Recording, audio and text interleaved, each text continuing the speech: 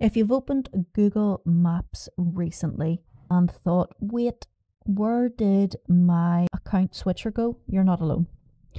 Google just updated the Maps app with a brand new interface for switching between accounts. And yeah, it looks a bit different. So in this video, I'll show you exactly how to switch accounts in the new Google Maps layout step by step without the stress. First off, the redesign is part of Google's ongoing updates to align all its apps under something called Material U.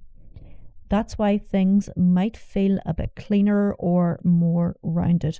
The account switcher has moved from a simple drop down to more of a full screen setup. So let's walk through how it works now. So open Google Maps and make sure that your app is updated to the latest version on Android or iOS. And then look in the top right corner of the screen and tap on the circular profile photo.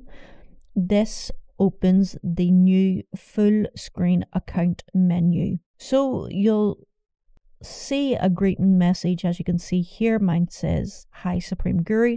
And you'll see your email and buttons like manage your account and your profile. So if you look just below that, you will see the switch account option. So tap to expand the switch account menu, and here you'll see the Google accounts you've previously logged into. Just tap on the one you want and Google Maps will instantly switch to that account. If you scroll to the bottom of this option, you can see add another account if needed, and you would just follow the login prompts and it will be added to your switcher lists. But is this better than the old way? Honestly, it depends.